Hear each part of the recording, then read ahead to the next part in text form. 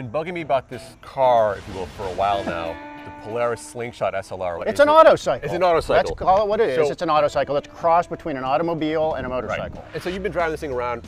What's been the reaction from people on the street, your friends, your neighbors?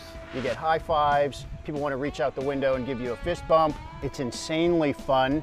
Totally impractical. It's got 2 wheels in the front, but just 1 in the back. Let's go check that out. This thing is a 330 20-inch tire. It is massive. Yeah, it's massive. Well, it has to do the job of 2 tires, right? That's also the drive wheel. There's only 1 drive wheel, and that is the only thing that's pushing you forward. So that's another reason it has to be fast. A rear-wheel drive car with just 1 rear wheel. Right, which makes it an autocycle, not a car. Right. Stop calling it a car. Vehicle, it's a trike, whatever you want to call it. Let's hop in, let's go for a ride. It feels like a go-kart. It's got like this go-kart cage. There's obviously no door. Oh yeah, and there are seat belts. They latch from the opposite side. Okay. Let's do this. I like the sound of that.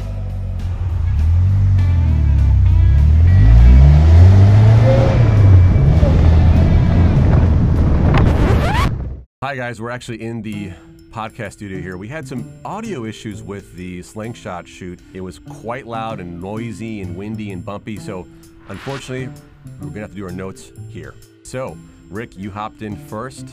What'd you think?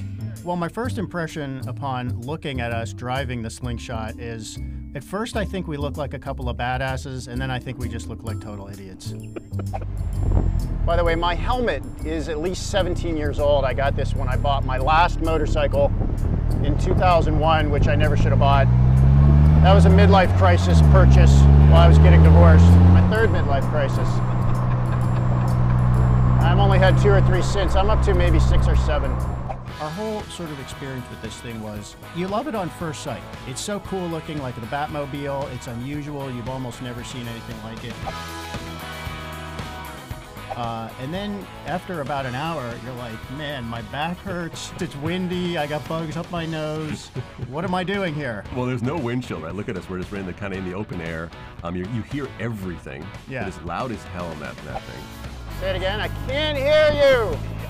The interesting point about the car is it's actually wider than a Corvette Z06. Because the front tires need to be spread out further in order to provide the stability you need to, get around curves with only 1 wheel in the back. I mean, that is a weird and actually a fun sensation. When you're looking at that thing, you think it's going to tilt in the back. You feel like you're going to lay down the back, right?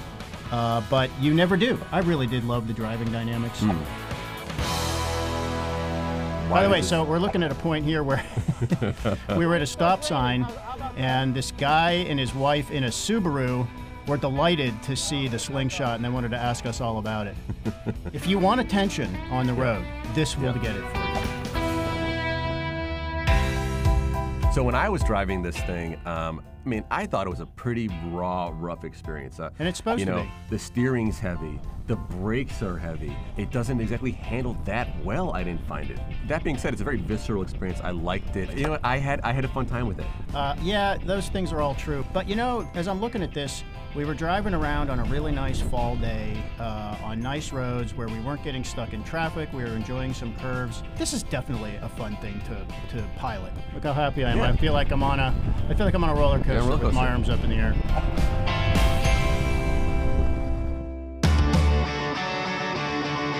This thing's around $30,000. This model, you can get it cheaper. Yeah. So what do you think? First of all, would you recommend this? And second of all, is this kind of the next best thing for people who are used to motorcycles and want to kind of, tail it back a little bit? I guess so. One thing I will say about motorcycles, they're fun to drive. Yeah. But it sucks being on the back of a motorcycle. Well, you have no control. You feel like you could go flying off at any moment. This is way more comfortable. So for a passenger, yeah. Great. So let's say you're a guy who likes to go motoring for an hour or 2 on Saturday. You might get your wife to go along with you in this thing. I suppose if you have disposable income and you like toys, and you have a let's say a 6-car garage, this could occupy like the 5th or 6th spot in a 6-car garage, right? Yeah. It's cheaper than a boat. Yeah. But I'm glad things like this exist. I'm glad that some company decides to let the engineers dream this monster up, because it's fun to see, it's fun that it exists, and there's a creative element to it. And like I said, I like the driving dynamics. I'm with you. I think it'd be cool to see where this kind of autocycle trend goes next.